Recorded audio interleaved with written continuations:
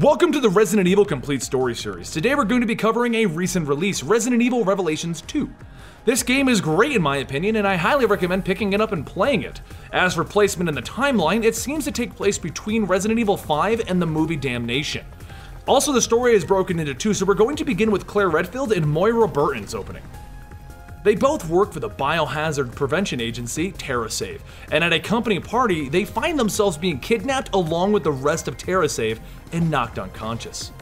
When they wake back up, they find themselves in a facility located on an island, and the horrific journey through the island built like a torture trap from Saw begins. A woman going by the name of the Overseer begins to speak to them and challenge them through their bracelets. They push their way through the traps and creepy monsters until they reach a radio tower. But after sending out a signal, they realize that help isn't coming. So Claire decides that they need to find their way off of this island on their own, and they push further into the island looking for other members of TerraSave. And eventually, they locate quite a few of those members, and they discover a helicopter that will get them off of this island. But just as they're finding the pieces of the helicopter, they find themselves battling against hordes of afflicted, and they discover that when someone succumbs to their own fears, the virus will take hold and change them into one of these monsters, as one of their friends begins to change into a hulking beast with a chainsaw. Claire and Moira begin to run from the scene, trying to distract all of the monsters while they finish repairing the helicopter, and they end up meeting Natalia, a young girl who just seems lost on the island. But the Overseer eventually prevents the helicopter from leaving by remotely crashing it as it tries to leave, and while Claire and Moira are distracted by this, Natalia gets kidnapped and taken to the Overseer. As they try and chase down Natalia, they discover that the reason that the TerraSave members were the ones captured is because their director worked out a backdoor deal with this Overseer. He wanted to release a version of the Ouroboros virus into the world to justify the use of the government-funded FBC organization that is supposed to be around to prevent these terrorist attacks. But once his plans have been discovered and revealed, the director mutates into one of the afflicted, forcing Claire and Moira to bring him down.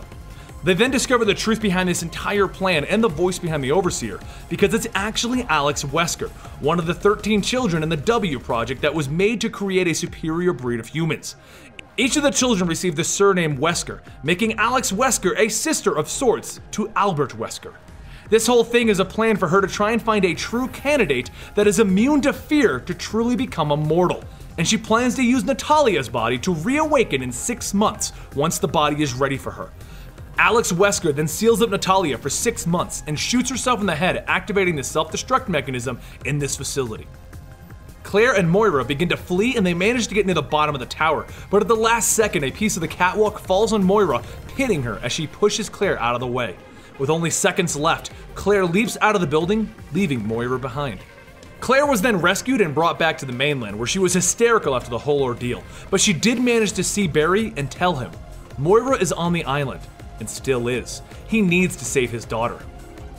So Barry Burton packs up his things and he brings enough guns for a small SWAT team, and he makes his way back to the island. The first person that he meets is a lost and lonely child named Natalia. It's been 6 months since Claire and Moira's ordeal, and Natalia tells Barry that she knew Moira, but she died. Barry refuses to accept that, and he takes Natalia with him as he explores the island looking for his daughter. As he explores the island with Natalia leading him around, he learns that Natalia is a child from the Terra Grigia incident from the first Resident Evil Revelations. She lost both her parents in that event, and this made her immune to fear, and this is why Alex Wesker wants to use Natalia's body. But neither Barry nor Natalia are aware of this at this time. So they keep going through the island until they reach the tower where Natalia last saw Moira alive and inside, and there they're confronted by a horribly mutated Alex Wesker. She's now a hulking, grotesque beast, and she blames Natalia for the state that she is in because Natalia ran away. Before Barry can even battle the mutated Alex though, he manages to escape with Natalia into the sewers, and the two of them make their way to the mines on the island and various other locations. Eventually, they find a mansion that looks like the one that started all of these Resident Evil events, and they go inside to confront Alex Wesker. But she prepared this time by injecting herself with the Ouroboros virus and mutating a second time into a much larger and more massively hulking beast. She snarls at Barry and Natalia, and the final battle begins with Barry bringing down Alex. But near the end, Alex reaches out and grabs Natalia, holding her hostage to prevent Barry from killing her. Just at that moment though, Moira appears and shoots Alex Wesker in the head, saving Natalia. Moira has survived on the island for the last 6 months, hunting and surviving and hiding. Moira, Barry, and Natalia all run to a nearby cliffside, where they expect to have their final stand. But behind them, Claire appears in a helicopter with a rocket launcher, and they finish off Alex Wesker. As they all load up and leave the island, Barry tells everyone that he just wants to retire, and maybe he'll raise Natalia as his daughter. A bit later, Claire gets a phone call in which she tells Piers to take care of Chris and China, linking this event to the Resident Evil 6 events. With that, we end the game, with Natalia obviously not herself, as she's reading newspapers about bioterrorism, implying that maybe Alex Wesker succeeded in taking over the little girl's body to some extent.